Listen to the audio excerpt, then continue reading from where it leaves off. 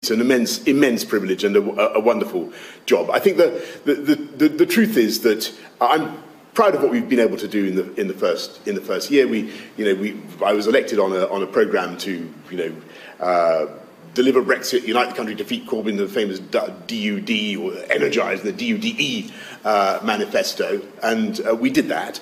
But what we've been able to do is, in spite of the pandemic, to keep going with the fundamental things that we promised to the British people.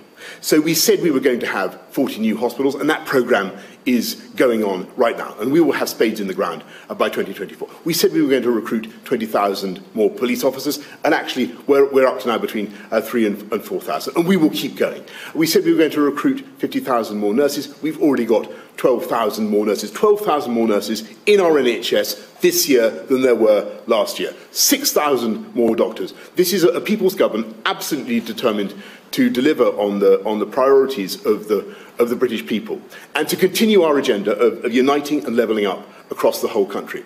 And what has happened with the coronavirus pandemic is, because of the economic consequences of that epidemic, we've got to double down on our agenda. We've got to accelerate our agenda. So our investments in infrastructure, in public services are more urgent than ever before. And I'm very pleased with some of the progress we made, but we're now in a carbon neutral kind of way. We're going to be putting our foot to the throttle.